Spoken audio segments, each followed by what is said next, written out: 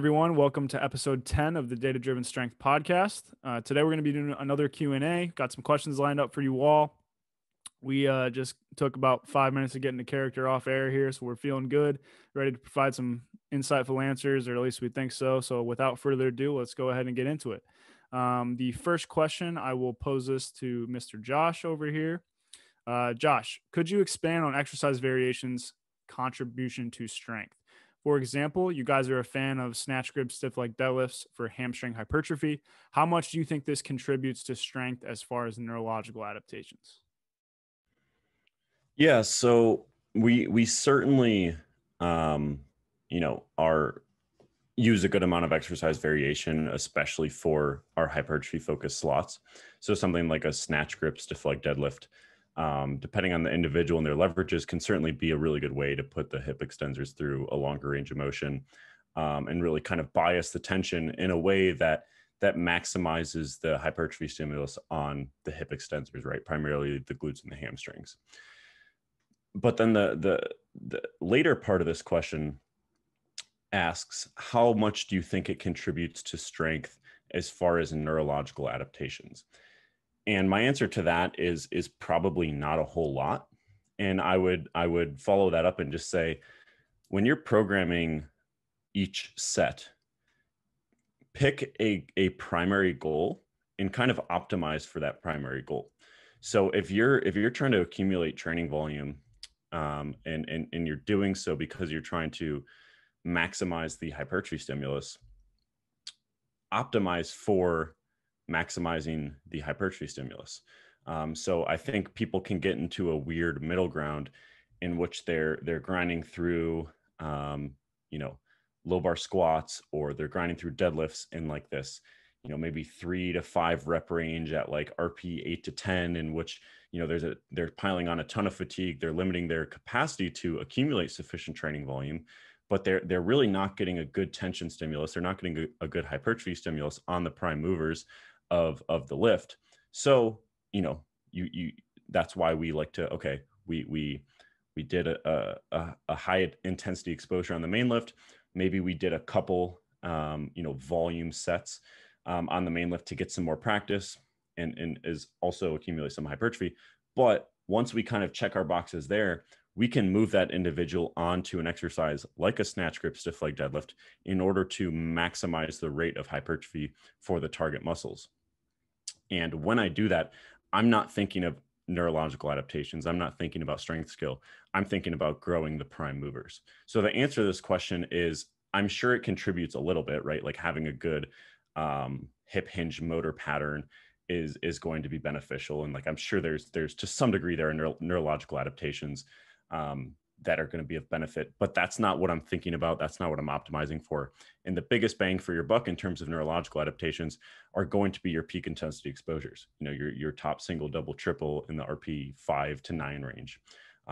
So again, I think the point here is there's always going to be overlap, right? You're going to get hypertrophy from a single, but you're not programming the single with hypertrophy in mind. You're programming the single with strength skill in mind. Use that same logic on your hypertrophy work. For the hypertrophy work, program with hypertrophy in mind. If you get a little bit of extra strength skill out of it, awesome. But don't get in some weird middle ground where you're not getting good strength practice and you're also not getting a good tension stimulus on the prime movers. So that would kind of be my answer, is keep the goal of the set, the goal, optimize for that goal, and don't get caught in a weird middle ground. Yeah, I completely agree. I think that's by far the most beneficial way to think about things and gives you really, really practical advice. I think if we're to speculate a little bit, we have an article on our website talking about movement variability. I think, by providing exercise variation to some degree, it's not really a specific exercise variation per se, but just variation itself could provide some motor learning benefits that are kind of in the realm of neurological adaptations for strength. So I think that's something that you could potentially speculate as far as, including some variations that are going to generally be our hypertrophy work will also help with that. So yeah, I don't have too much to add other than that. I think maybe one other thing we can throw in here as far as, is it neurological adaptations in the way that we generally think about it, maybe not. But another way that these variations can contribute to strength down the line, similar to what Josh was saying about hypertrophy, would be if we're using a variation to target a certain element of your technique that could be improved. That, for example, a pin squat or a pin bench or something, that using, like, keeping the goal of that set is still to improve that portion of your technique, but down the line that transfers to the main lift. All of a sudden you have higher skill for that lift. You can express your strength better. So I think that it's just another way that these variations, we still want to make sure that we're really intentional with what we choose and how we execute it. Like you're saying, keep the goal for that, right? If it's a hypertrophy thing, we're maximizing tension and all that stuff that Josh talked about. But if we could have another goal too, right? I guess that's what I'm trying to say. There can be multiple different things that we can do with this that still ultimately will improve the thing that we care about the most. Yeah, there's certainly overlap. And I definitely agree with that. So, like, for example, I'm not saying to just do your top set on the main lift and then that's your strength practice, and then you move on to your hypertrophy work. It probably makes some sense to accumulate some training volume on the main lift, even if it isn't a really good hypertrophy stimulus for the prime movers for that individual, because to accumulate some more practice. And yes, by accumulating that training volume, it is going to be hypertrophy work as well. So there definitely is overlap there, but perhaps the biggest take home is if you're going to program for hypertrophy, kind of hang out in that 6 to 15 rep range, probably makes sense to put the other goals aside. So, like, if you are going to program a tempo squat or a pin squat because you think it's going to be helpful for that individual's technique, the way that I would implement that into a program, so maybe on their secondary squat day, for their top set, they do a tempo squat followed by 1 or 2 back off sets on the tempo squat. And then assuming it's within the how I want their program to be set up in that day as well, I'd go put them into a hypertrophy focus movement after that. So I definitely agree they overlap, but I think it's especially the case that if you're going to do something like a snatch grip stiff leg deadlift, you're probably setting things up to optimize for hypertrophy. So don't get caught up in that. The only other thing I'll say is when we say neurological adaptations, I think what people are like kind of what they mean is like strength skill. Generally, that's like the common translation of that. I think it's often downplayed how much muscle size contributes to that too. And obviously, that's our bias. We talk about hypertrophy all the time and how that matters for strength. So that's probably no surprise to hear us say that. But what I mean is when you have a movement, let's say a heavy competition squat, and your knees are starting to come back and that makes your technique feel weird. If you get your quads bigger, that's going to expand what I've called a couple of times, like kind of your movement library of the technical ways you can execute that squat at a given load. So I think, again, keeping the goal of the set, the goal is definitely the best way to think about it. And then just realize that by doing this, you're going to have a ton of other benefits. So it's just part of a solid strength program overall to have hypertrophy movements that are focused on that, and those will come for benefits for strength and strength skill, maybe just not in like the direct neuromuscular adaptations that you would from like a 1RM. So I just think it's just part of a well-rounded strength program that just maybe has a different avenue to improvement. Yeah, that's a point. And when I've programmed kind of really quad focused hypertrophy work, and an individual accumulates a few training blocks with that in their program, they're like, man, I feel a lot more comfortable actually like using my quads in the main lift. So that's a very, very good point. Is that indirectly? And that's even when it's on like a leg press or like something that's relatively like non-specific. It's not in just high bar squats. What Josh is saying. It's like even if you're doing something on a relatively non-specific movement, increasing the muscles that allow you to explore those movement strategies will just give you a ton more options. 100%. All right, cool. We'll wrap that one up, and I will throw the next question to you, Zach. So the question is, would you program more volume during a hypertrophy block, or would you just change the distribution of volume with regard to rep range?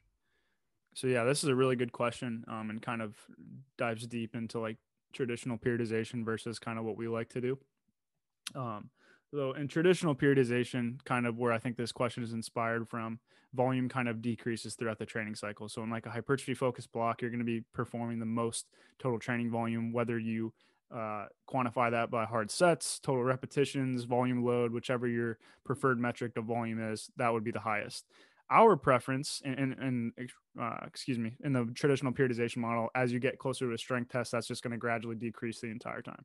And our preference, on the other hand, is to kind of set things up in a way that allows us to maintain training volume kind of out throughout the entire cycle. But what we do is kind of shift the bias and where this training volume is coming from. So that can come in a few different ways. So this question asked in repetition range, which might be one way that we do things, but that's also going to come from the proximity to failure at which the sets are performed, and then even potentially the ratio of volume allocation that we might perform on hypertrophy focused movements versus competition specific movements. So for example, in a hypertrophy phase for us, you may be performing on average higher repetition work, on average sets that are closer to failure, and on average a little bit more hypertrophy work than at the end of the cycle, where you may be performing kind of the opposite of all those, maybe a little bit more competition specific work, sets farther from failure, and slightly lower repetition ranges. But the overall principle is that volume is going to stay relatively the same depending on how you define that. I think in our periodization model, probably the best way to define that is what's called relative volume, which is going to be percentage of 1RM times repetitions times sets. And that's going to stay pretty much the exact same throughout the entire training cycle, despite, with the exception of intros and deloads and that kind of thing. But overall, it's going to stay the same if you kind of take a bird's eye view from the training cycle. And it is just that shift in bias. In the hypertrophy block, we're kind of going to turn the dial of all those variables to kind of optimize things for muscle size. And that may come at a slight cost to muscle strength, but we ultimately think that's going to be a good long-term investment. And then once we get to the strength phase, we'd kind of bias all those things in the strength direction, which will optimize things to express that strength and muscle size that we gained in the first block in the short to moderate term.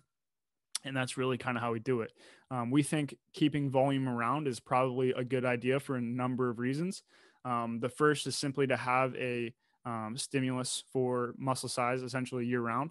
Now, volume is definitely, based on the literature, is probably the primary driver of hypertrophy.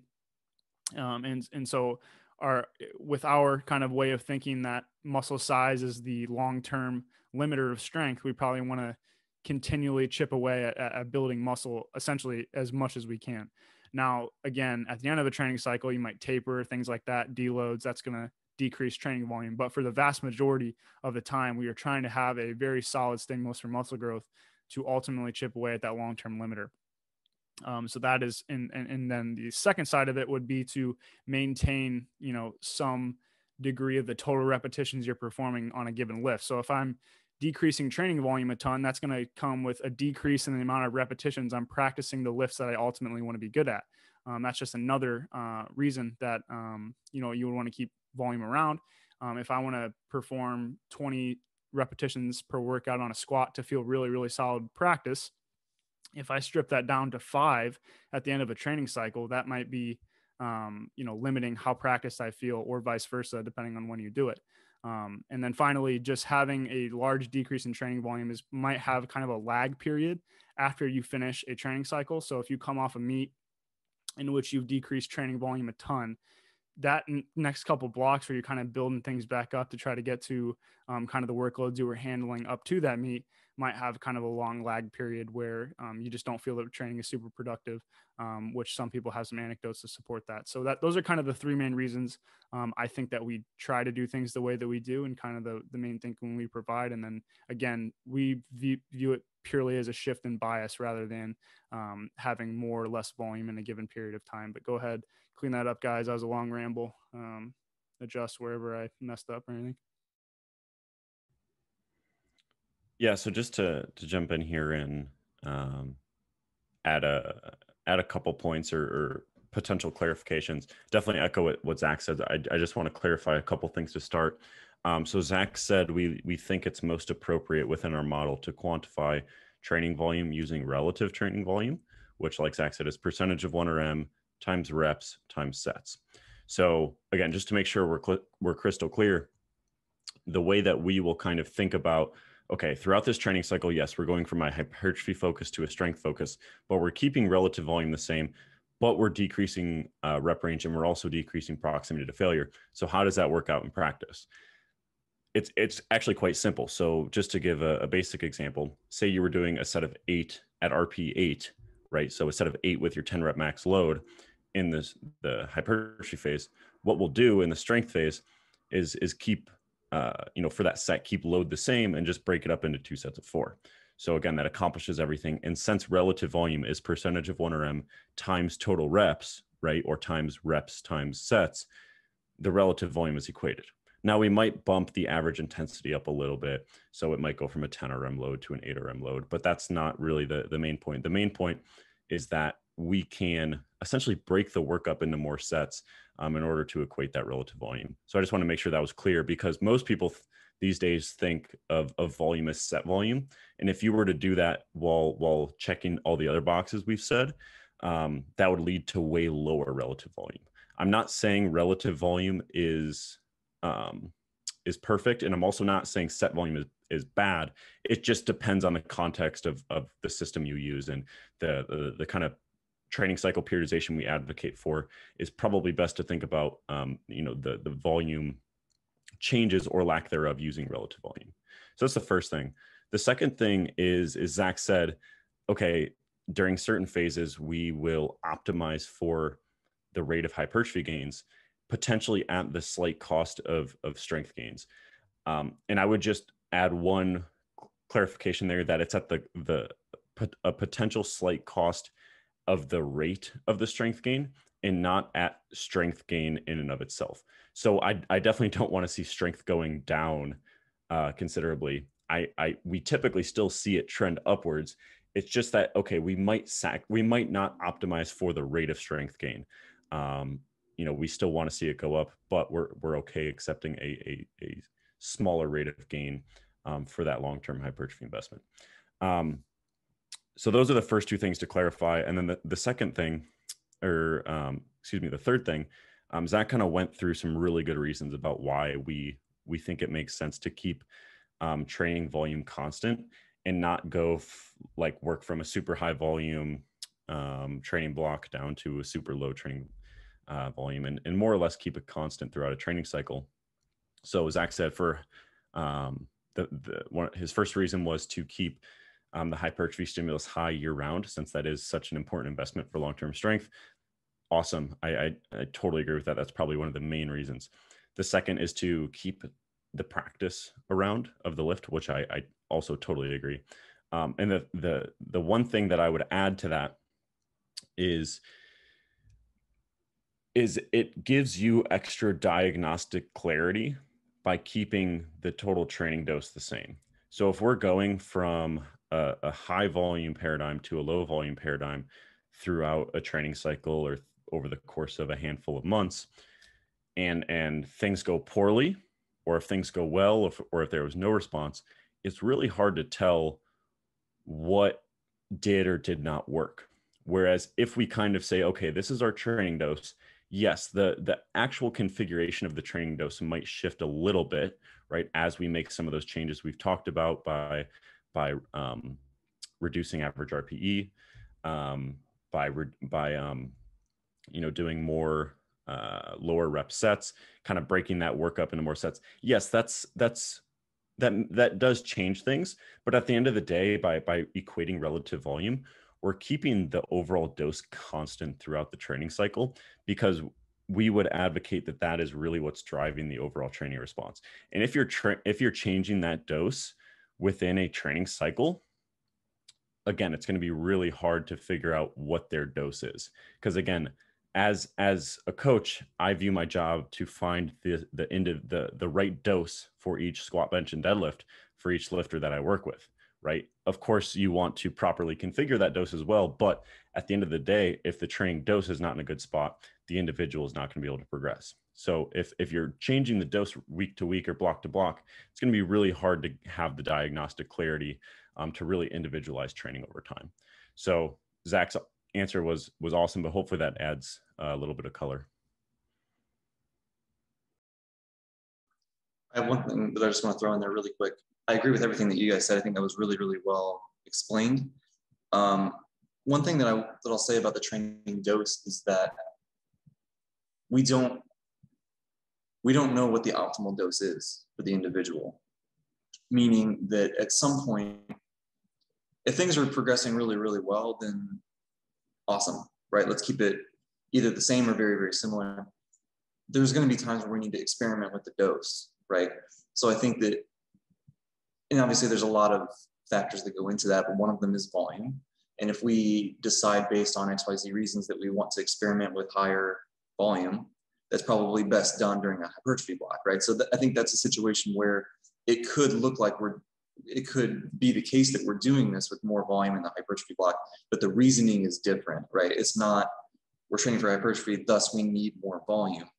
It's that we're experimenting with a higher dose. Let's try it throughout the entire training cycle, starting with this hypertrophy block, right? So I'm just, again, as we always talk about not taking things off the table, I think that's a reason where that could happen. So I just wanted to throw that in there really quick. Yeah, that's actually what I was going to echo, Jake, but kind of in the opposite direction. I also don't want to take off the table of periods of lower volume. I think those can have definitely potential utility in some circumstances. I think when we have these conversations, generally the way we frame it is kind of our starting point. And this is kind of the training cycle that we're looking to optimize and individualize over time. And if somebody wants to, prep for a meet in 12 to 16 weeks, this is what we're going to do. But sometimes we'll employ like a kind of transition block or a period of 4 weeks between cycles that has like a slightly different goal than to optimize the rate of progress in one of the adaptations we're concerned with, whether it be size or strength. So, you could have, this is obviously speculative. We talked about this a little bit. Maybe you have a block that, you've been blasting high training volumes for a lift for a really long time. And either you want to take a break and just put that on maintenance for a little bit, just for psychological reasons, or maybe you want to try your hand at some type of resensitization or something like that. I think there could be potential utilities to a period of lower volume as well. And then also Josh has made multiple posts on specialization cycles that kind of would be a lower volume for a given muscle group while you kind of turn another muscle group up. So I think while our starting point is definitely to maintain training volume, which is going to be relative to the individual, I do think there's circumstances in which you could probably argue for higher and lower volume depending on the goal. But if we're talking our base starting point that we're going to have nearly all of our lifters kind of operate from, it's going to be from a standpoint of maintaining volume in most cases. Yeah, those are all awesome points. Very, very well said, Zach. The kind of the caveats of, potential ways to deviate from this repeating training cycle type model. And also, Jake, I think that's an awesome point that you made about kind of experimenting. And I guess what I would add there, and to perhaps make sure that I think this is an important point to keep in mind, is that this is why we don't make training cycles like a 1 year training cycle, because if you keep the training cycle manageable, right, it has to check the box of it gives you enough time for the adaptations to actually occur, right? Yes, you can make really good progress in a training block, but okay, we have like 5 or 6 data points. Like, how sure can we actually be? So probably, like, we think it should probably be a little bit longer than that. But it also can't be so long that by the time we experiment a little bit, we've already been training for 6 years and you're like, shoot, I haven't even individualized anything. So there's a middle ground there. So that's why it's like, okay, if we keep the training cycle in a manageable range, right, maybe 10 to 16 weeks on average, that kind of checks both of those boxes. And then you can say, okay, for my bench press, I'm going to bump up the training dose because I have this feedback from the athlete. I have some indication based on the pattern recognition over time as I've been coaching for X number of years. I think it makes sense to bump up the training dose for this lift, and then you let it play out and you're monitoring, but you're also giving it time to play out. So if you keep the training cycle manageable enough, I think you can kind of have your cake and eat it too, because you can experiment. And even once you do find something, you do give them a formula that works, you can kind of experiment a little bit and see if that makes things better, right? Because it's not like there's just like some perfect dose that's the only dose they progress with, right? It's probably a range, but you can, once you get them progressing, you can experiment a little bit and kind of follow the response, right? If X worked, maybe Y works better. Maybe we keep going in that direction. So really awesome points, guys. I don't know if I added anything valuable there, but if you guys have anything to add, hop in. If not, I'll throw the next question out. Cool. All right, this next question is for Jake. If you had a short-term strength goal that you wanted to achieve as fast as possible, what would you do differently programming-wise, if anything? They gave the potential options of higher RPEs, more volume, or maybe something else. This is a really good question. It's something that a lot of people, I think, bring up. And I think of it quite simply in that we're going to do the best thing that we can do regardless, right? Like this would sort of assume that a normal strength block would be taking things slower than we need to, or that we're not doing everything that we can to really get the most out of our training. So if we're already having an intelligent setup, we have a number of heavy exposures that we know this athlete progresses really well with. Our relative volume is in the right spot, right? All of these things, we have all these things set up the way that we do because we think it's the best and because we think it's going to get us that strength goal as soon as we can. So I think that that's really as simple as it needs to be a lot of times. As long as that things were planned appropriately to begin with, there's really no like special things that we need to change just because we want to rush, right? We just want to really stay the course is really how I like to think of it. So I don't know if you guys have anything else to add. I think that's really where I sit with it. I think the main thing is just how do you define short term? Because I totally agree if short term is in the course of a training block, we already are assembling a training block in the way that's going to, what we think is going to make the best progress. You can't just rush to the peak workloads of a block because that's going to come with inherent limitations. If you get injured, obviously now you're not strong anymore. So you can't just rush to the peak workload that you think is going to be most successful. So I think it really comes down to what is short term, because if you're just telling me like, how do I get as strong as possible in 10 days? I think I might have a slightly different answer than short term, meaning training block. I think from a practical perspective, I completely agree with what Jake said. And I think the person asking this question is probably along that lines. Is like, if I have a strength goal in 4 to 6 weeks, what should I do? And I think we already designed training in a way that we think is going to optimize that in the short term. Now, the slightly less applicable but kind of fun and nerdy question is like, how does somebody optimize strength in 7 to 10 days or something like that, if that's what we're counting as short term, in which I think we would visit maybe something more, a little bit more akin to like taper-ish training, which, we talk a ton about how much muscle mass matters in the long term. And so that's part of the reason we keep training volume so high. Potentially, if you're looking to optimize strength in like 7 to 10 days, maybe you slash a ton of that training volume out and you really try to maximize specificity, and you kind of get into this Bulgarian-ish looking training week. But as I said, if you just completely change what you're doing way too fast, you're probably not going to have super good results in that regard. And if you get hurt, then you're not strong anymore anyway. So I don't know. I was just throwing that out. I think it really comes down to what you're defining as short term. And if it's like, I want to be super strong in 4 days, like maybe that changes our answer a little bit. But from the practical perspective, if you're talking short term, like a training block, I totally agree with what Jake said.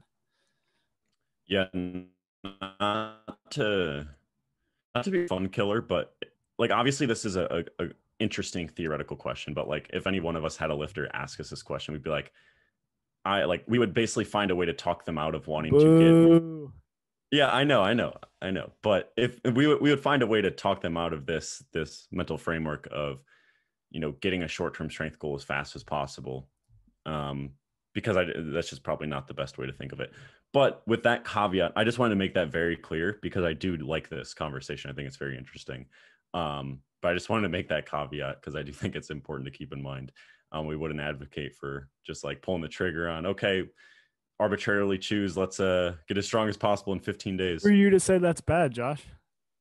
That's what if I have a goal to max out with my friend at the gym in 5 days, and that just happens to be my goal? I'm not training for a meet. I'm training for a bro expedition showdown at LA Fitness.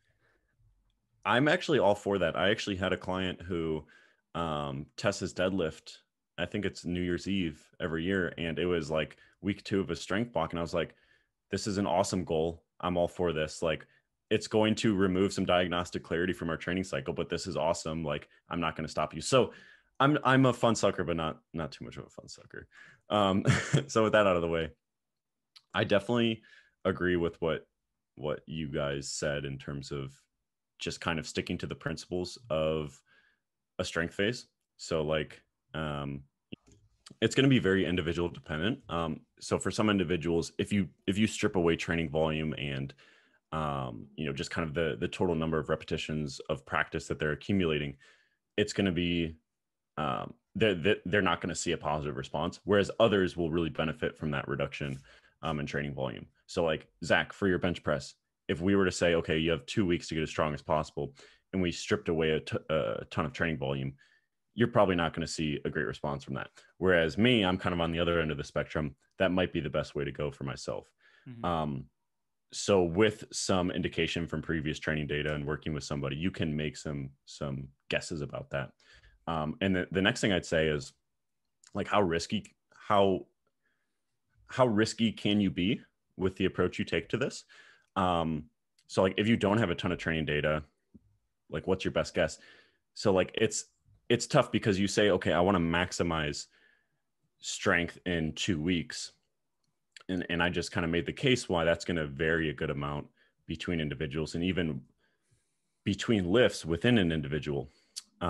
So, I think it's important to keep in mind, like, how risky can it be, right? Because if you're trying to maximize strength, you obviously want to have, some degree of precision in terms of the strength you're going to reach at the end of this phase that you're doing.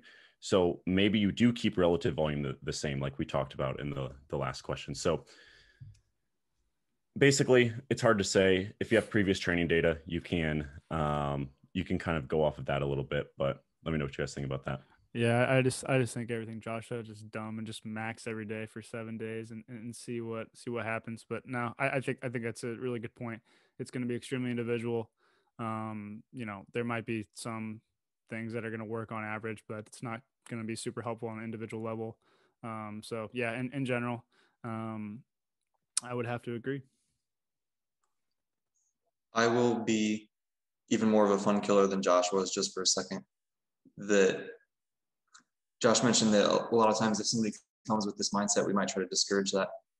And I think that a different side of that same coin of, like, I want to be as strong as possible in X number of days or weeks, is I want to hit this number in this many weeks. And that is, I think that's definitely something that we discourage people from, just because it's like, we're going to do the best we can. We're going to design it to get as strong as we can, as, you know what I mean? But it's like, just coming in with that expectation can really set you up for disappointment, because things happen sometimes, right? Like, not everything is going to go perfectly. So just to kind of suck all the fun out of this question, I will throw that in. What a letdown. Yeah, that's what we do. But if nobody has anything else, we can kind of roll on to the last one. Okay, so this is a really, really good question. We've had multiple conversations about this off air. I will pose this initially to Josh, and then we can kind of kick it around and go from there. Josh, this person asks, when they started lifting, I quickly felt that I have a good understanding how to build strength and size. When friends asked me questions, I thought I could have a really solid answer for everything. Now, of course, the more I learn, I realize how much I don't actually know. Although I am a much better lifter when I started, when I'm asked a question, I kind of get paralyzed and have something along the lines of, I don't know, pretty much for everything. No one knows for sure. There isn't enough evidence, or it depends, is kind of my answer. These answers are honest, but they aren't necessarily helpful for someone who doesn't care about the science or whom lifting is in their career. As a coach, how do you deal with answering clients' questions and providing them useful information when you aren't 100% sure of the answer? Yeah, this question is awesome. I think a lot of us that are exposed to what we think is the right way to go about things in terms of critically thinking about things and critically appraising claims and ensuring there's evidence behind it, et cetera, is we realize the importance of that, and we can really take that far and kind of get to a point of nihilism. which I struggle with currently and have struggled with, and I'm sure you guys have too. Just in terms of like, how do you answer a question? And like, okay, if you claim to be a quote unquote evidence-based practitioner, do you need a reference behind every single programming decision you make or every single thing you say publicly? And I think the biggest thing is twofold: is just scaling your confidence with the level of evidence to support it, would probably be the first thing.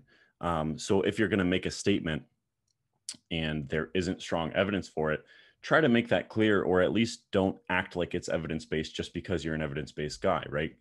Don't cite things that aren't really relevant to that topic, and just kind of try to differentiate what is truly based on a specific reference or references, and what is kind of, okay, this is evidence led, right? Like my interpretation of the evidence as well as my practical experience leads me to this conclusion.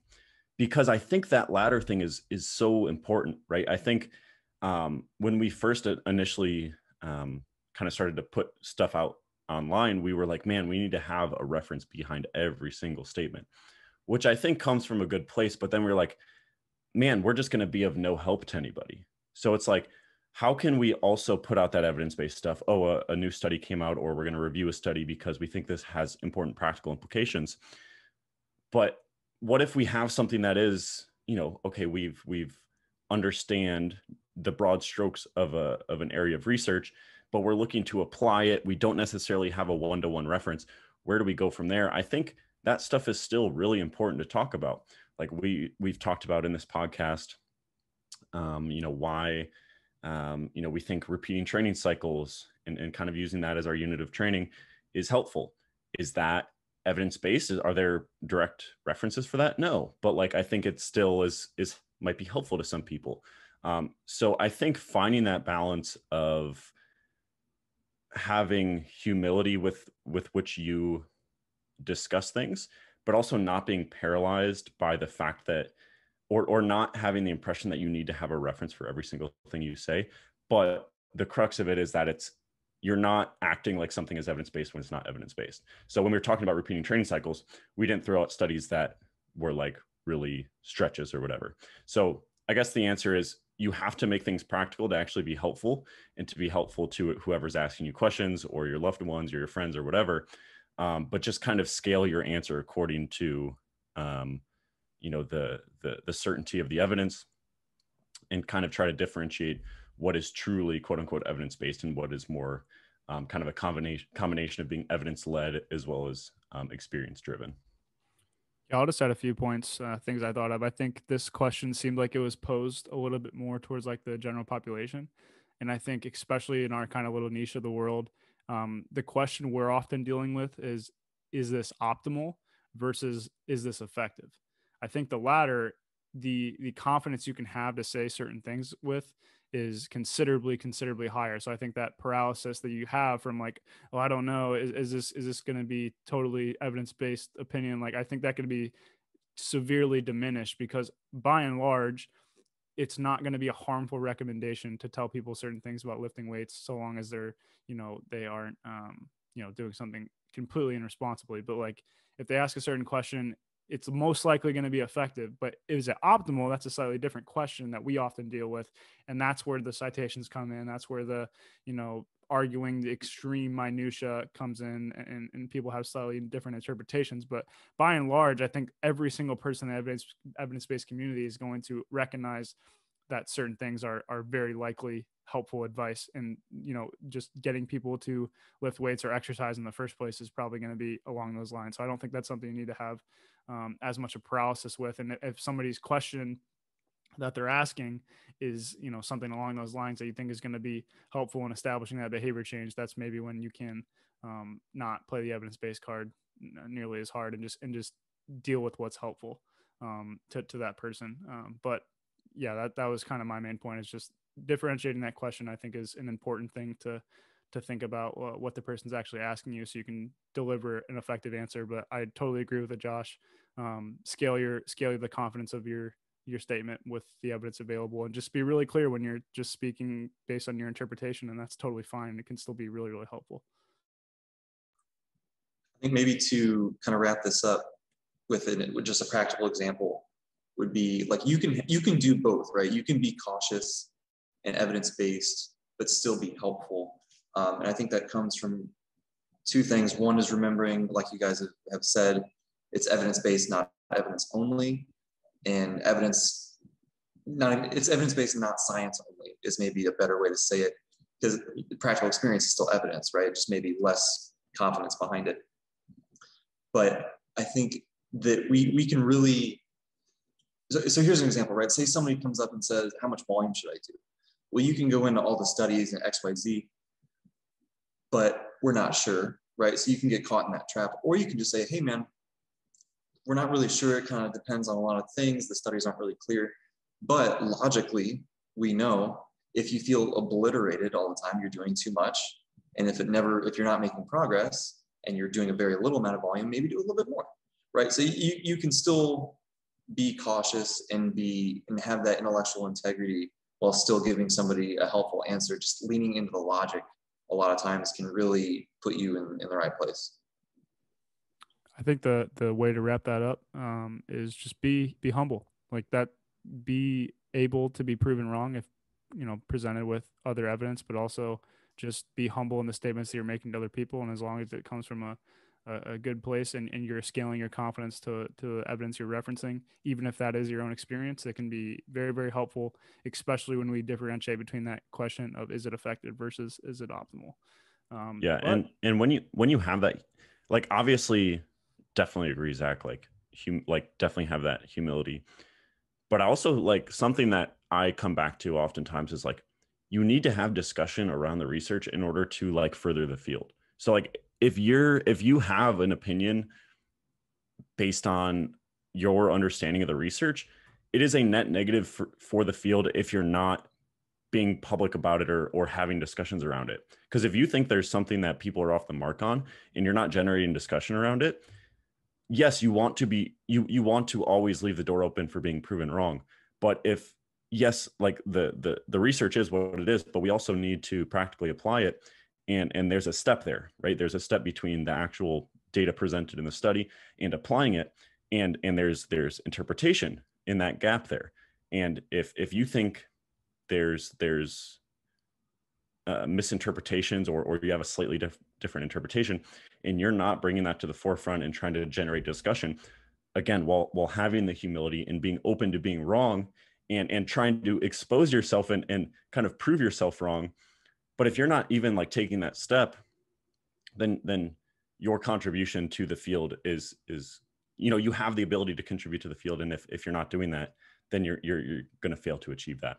So again, like, there's a humility, but there's also like saying what you think or like presenting your interpretation, because it is an interpretation, right? And you have the ability to come to a different practical conclusion. And those discussions are huge, right? Like, beyond just what the study says itself, perhaps more important is discussing it with your peers and kind of picking up what other people learned from it and kind of coming to the best possible conclusion with the available evidence.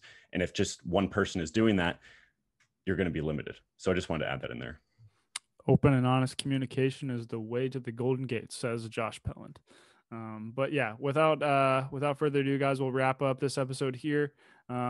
Josh told me to make sure to tell you guys to do the 5-star review thing. I think that's how it works. We're still, double digits. This podcast 10. We've been doing this thing for a little bit longer now, a little bit more experience. So hopefully the audio quality is a little bit better. We've been working hard on that. But yeah, leave positive ratings and review on all the podcast platforms. And please make sure, if you enjoyed the podcast, go ahead, share it on your Instagram stories. Give us a little bit more exposure if you guys are enjoying things. Hopefully can continue to shape the show to help as many people as possible. But thank you all for joining yet again, and we will see you on the next episode.